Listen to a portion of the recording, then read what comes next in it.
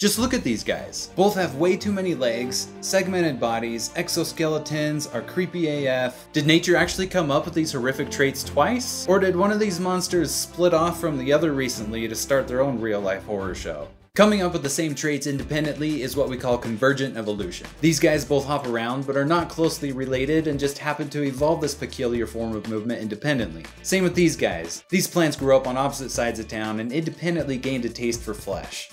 These freaks of nature separately evolved wings for flight.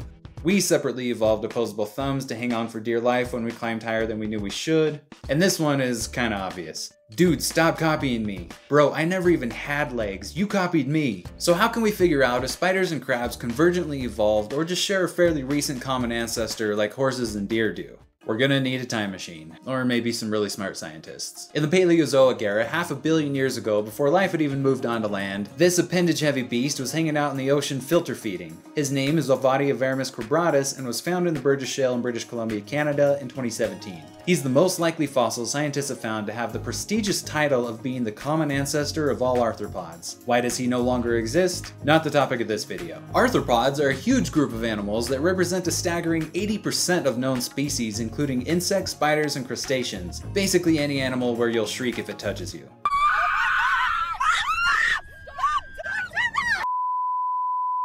So when did spiders and crabs go their own ways down the evolutionary tree? Basically right after this guy. Check out their phylogeny. You have to go all the way back to phylum before you find their common ancestor. Phylum, bro. That's hundreds of millions of years ago.